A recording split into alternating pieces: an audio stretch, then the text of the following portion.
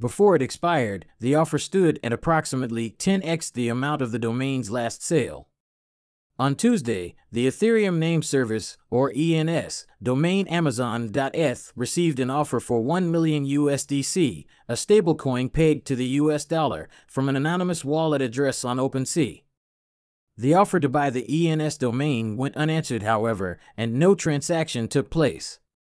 This is despite the last sale of the domain name being 5 months ago for 33 Ether, worth around $100,000 at that time.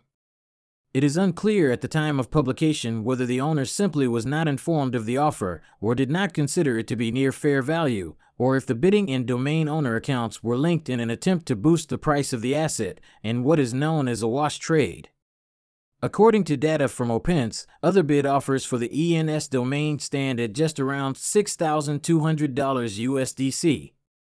The domain name is verified as official by ENS and is owned by anonymous Opensea user 4761BF. ENS is a blockchain naming protocol that allows users to store avatars and profile images for use across devices and send or receive crypto and non-fungible tokens.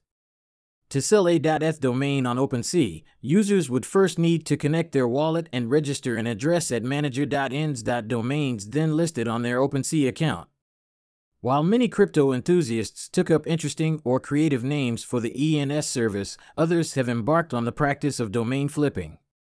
That is, registering ENS domains containing names of prominent entities beforehand and then later demanding a high price for the domain should the said entity wishes to enter the Web 3.0 space later on.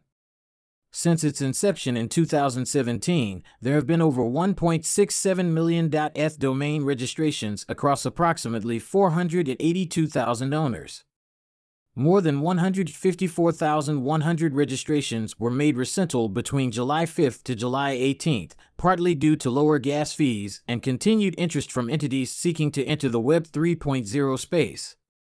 To date, the ENS collection on Opensea has witnessed approximately 46,200 ETH, $71.5 million, and cumulative transaction volume.